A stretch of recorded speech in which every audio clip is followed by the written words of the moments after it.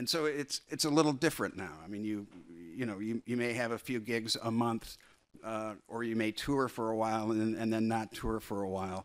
But the sort of constantness of it is not the same. And so, we're talking less about bands and about individuals who play with other individuals and the kind of agreements and understandings they have to have. If you're going to be a professional musician, you've really got to learn how the business works.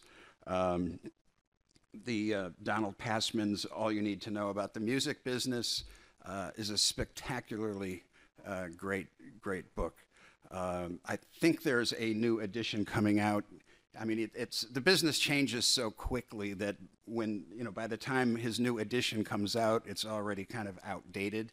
But it has the most rational and the most understandable explanations for things like publishing, which is dense and difficult. And he will explain, look, I'm going to tell you about how publishing works. It doesn't make sense. So if you read this and you're going, what the hell is he talking about?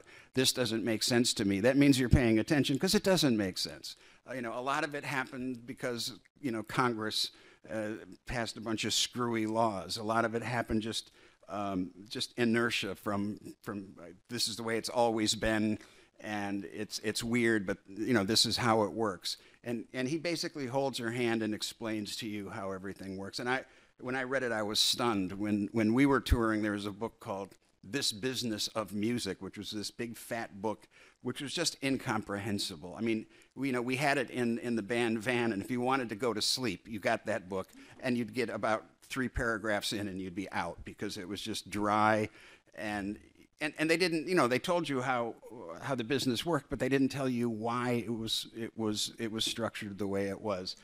Donald Passman's book does, and I can't recommend.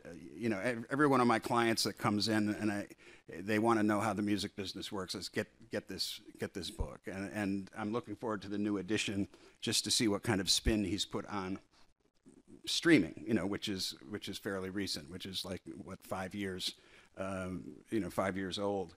And it'll be interesting to have his spin on that. There's an organization called the Future of Music Coalition. They're not as active as they were 10 years ago, but it's an organization that's dedicated to creating a middle class of musicians. I mean, being a musician is a great way to get fabulously rich. If you're one in a million. But for most people, it's a struggle, and the Future Music Coalition